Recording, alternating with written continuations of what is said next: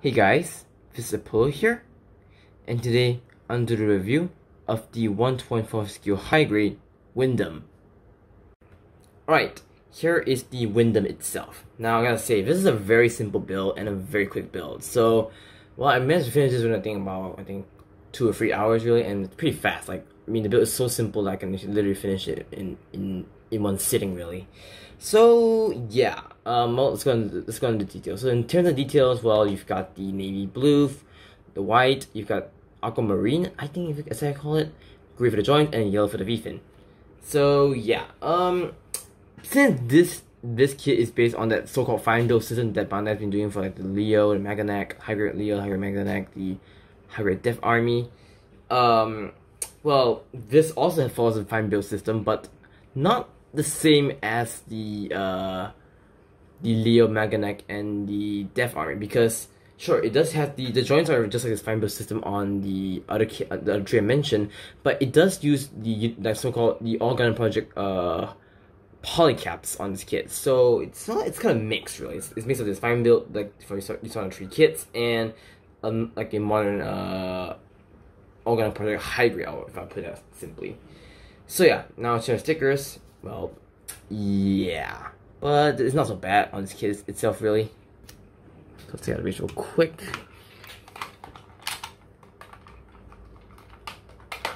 Come on, there you go.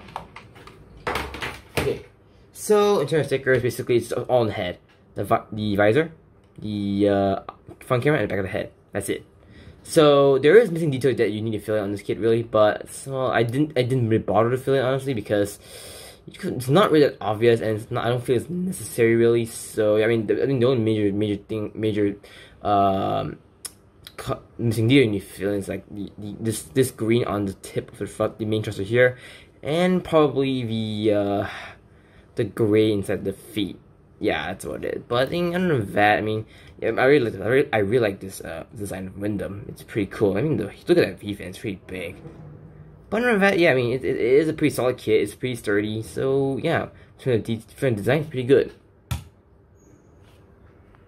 Articulation for a so-called fine build system is pretty good. The head is on a double ball joint, so it's up really far down, front and back, side to side, rotate. The arms, okay, the arms, well, I mean, it does have a polycap hinge that allows thing forward, but because the ball joint is a little bit loose, yeah, you can do it now, but sometimes when you try to move the polycap, it does pop out, the arms just pop out, so be careful. The arms can go all the way around, the arms can go out that far, pretty good. Rotation at below the shoulder, single joint elbow, and just like fine build system, basically it uses C-clip joints. And for a single joint elbow, that's pretty good actually. Torso, ball joint wrist, which is a little bit loose, kind of loose, so do be careful. Torso, okay, double ball joints, so yeah, fortunately the waist isn't that strong to hold on there, but if you do very well, there is some neck crunch, not a lot, but there is one. It's kind of. Front skirts are more together, but separate them like I do. Side skirts on a hinge and swivel. Back skirt doesn't move.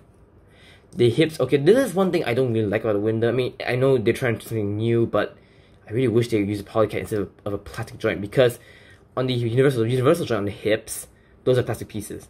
The polycap that usually goes on the universal joints is actually in the thigh, so it's basically meant for the rotation of the thigh really. But I really don't like it because honestly, it's kind of tight. Sure, you can sand it down, which I kind of did actually, but it's not still a bit tight. So I'm worried if I want to take out this kit one day and try to play around with it, it'd probably be tight and snap the joints, so be careful. So as I was saying, the legs can go forward that far, that much back, out, rotation at the hip, double joint and knee. Again, those C-clip joints, but it's pretty good. Yeah, I mean, it's pretty tight. I mean, it stays, but yeah, I don't like it really. The thruster on the cows can rotate can swivel on a peg, and the thrusters on the back of the leg, they can move up and down. V ankle can move up and down. The ankle armor can move up and down, and then the ankles can go forward and back really far.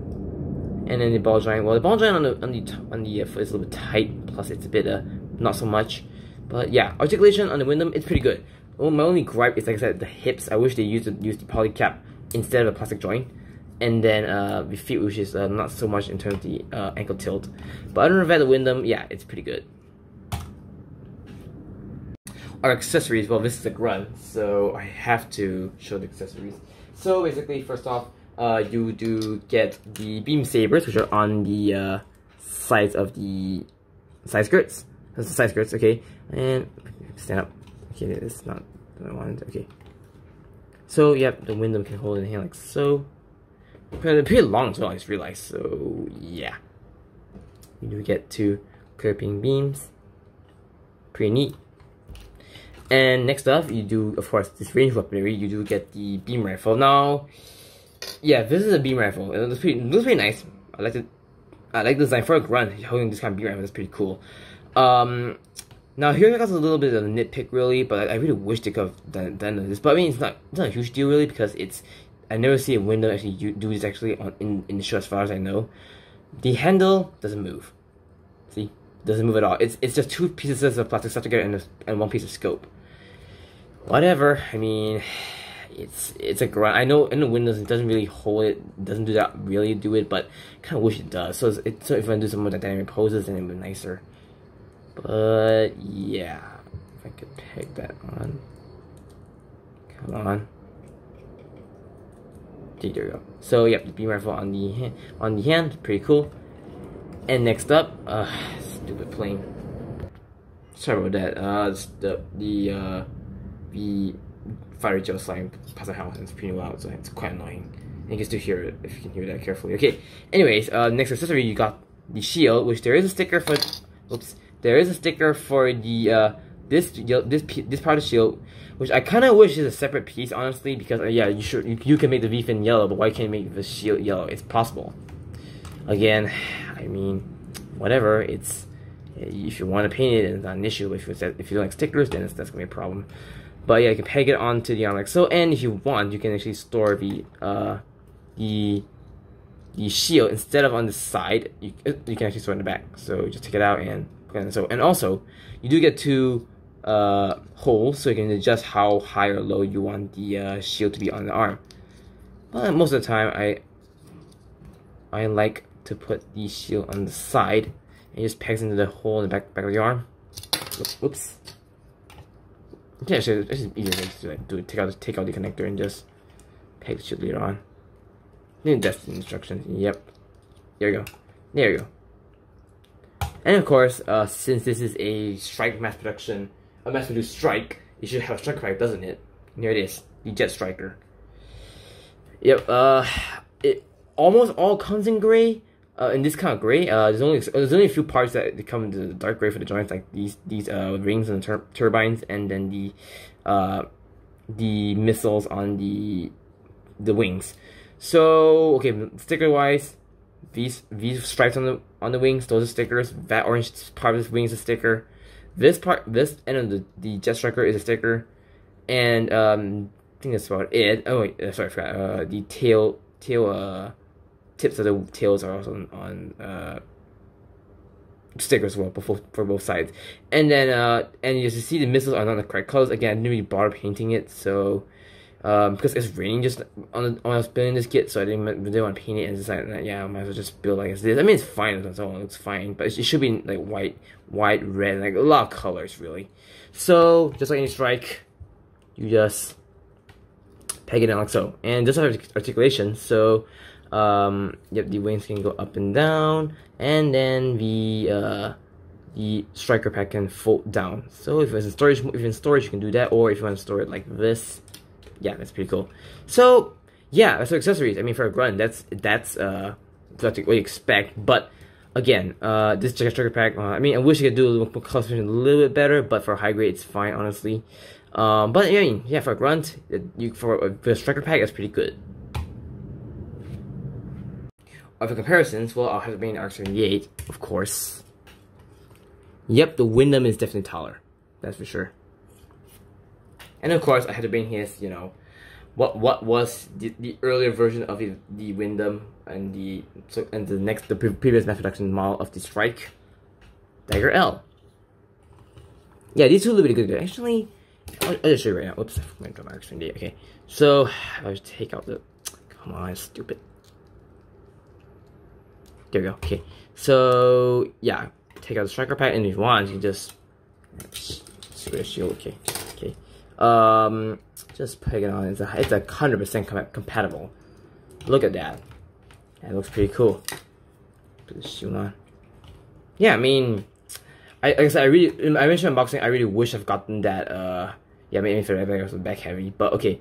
I really wish I gotten the expansion set for the Windam and Dagger L because it does come with a multi-striker pack and the Doppelhorn pack, and so I can actually get another Dagger L, get one Windam, and this 2 Dagger Ls and 1 Windam, and just give the Jet Striker to the Dagger L, give the Doppelhorn to another Dagger L, and give the multi-striker pack to the Windam. So then that will be like, you know, good use for these striker packs, I would say. But yeah, I mean, that's it for review. Alright, that's a review of the high-grade Windam. Now for 1400 yen, I think, yeah, this is a pretty nice kit. It's a quick build, it's pretty easy, and pretty fast. Pretty fast to, you know, play, build and, you know, pose around with, I suppose. So yeah, let's go. So details, well, I mean, the Windam itself, is color separation is pretty good. I do wish that the visor is not sticker, but rather a clear piece. But you know what they're gonna do. If they can do this, I can paint, so that's not a problem with me. Articulation is pretty good, but like I said, the hips, I wish they really used it. I really wish they used polycast for the hips instead of plastic joints, because it will really, at one time, I'm pretty sure it will break if I plan to take it out on the shelf at one point. And then the ankles aren't that don't tilt as much, so yeah, that's the weakness for the articulation. Accessories, well, yeah, I mean, it's a grunt, but like I said, the color separation should have been better, especially on the shield, I would say. Yeah, they could have just put in, just like the Dagger. Come on, if they can do it the Dagger L, why can't they do it on this kit, really? Yeah, like I said, I really wish that yellow part on the shield is a piece rather than a sticker. Jet Striker, okay, I can kind of forgive what they're doing on this thing. The beam rifle's okay, but like I said, I really wish the handle could move, but there's no point since the Windam's a grunt, and I don't think I ever saw the Windam actually dual wielding the beam rifle with 2 hands. Yeah, but other than that, it's a good kit. I mean, I'm really happy they actually reissued this kit recently. In fact, I think if you saw my unboxing, I actually mentioned I'm probably sure the reason why they reissued this kit for this year is because they're gonna release the P Bandai colors of the Neurona custom. Basically, it's the same Windam, just in Neurona colors, basically pink. Does think of it as a Love Phantom, really, in terms of colors, I suppose. But yeah, under that, it's a pretty good kit. I mean, I highly recommend it. And if you want to build an army, this kit is perfect, along with the Dagger L and most of the grunts in the HGCE line, really. So especially like the final build kits, I guess I would say. But yeah, that's what it, guys. Thanks for watching this review, and stay tuned for more videos. Peace out.